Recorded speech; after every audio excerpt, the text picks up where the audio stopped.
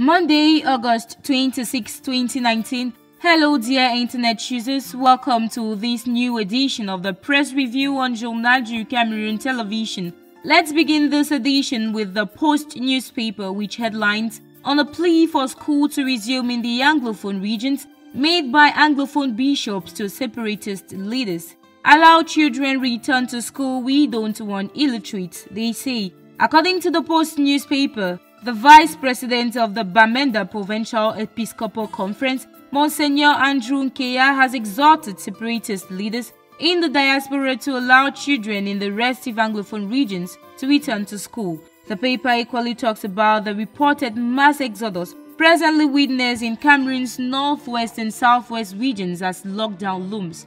It says travelers are stranded as buses are in short supply at various agencies. The paper further proposes a story on Sissiku Ayuk Tabe and co., who allegedly rode from jail, telling southern Cameroonians their conviction should be seen as a major push to the independence restoration quest and not as a setback. According to the said message, their live jail is another demonstration of the socio-political, the cultural and economic nightmare the southern Cameroonians have suffered since October 1, 1961. You want to know more about this message from the Ambazonia leaders? Go to page 4 of the Post newspaper of Monday, August 26, 2019. We move on to the Guardian Post newspaper, which comes back on the mass exodus reported from Cameroon's northwest and southwest regions owing to the lengthy lockdown announced by separatists. The paper says the situation has forced many Anglophones to take refuge in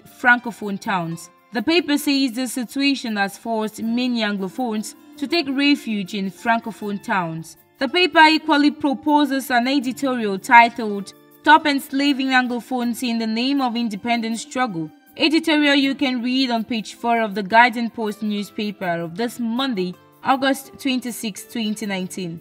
Let's end this press review with the lone daily bilingual newspaper Cameroon Tribune to talk about council development. The paper says Garrett 2 wins Best Performance Award thanks to the proposition of a number of projects that will generate income, especially among the female community, and thus improve the living conditions of the people. These moves, according to Cameroon Tribune, have enabled the Garrett 2 Council to win the FACOM award of 50 million francs CFA for 2019. The council got her award last Friday during a ceremony chaired by the Minister of Local Development, George Elanga Obam. Get the details on page 7 of today's edition of Cameroon Tribune. It is with this story from Cameroon Tribune that we put an end to this edition of the press review on Journal du Cameroun television. Thanks for watching, and let's take the appointment for our next edition.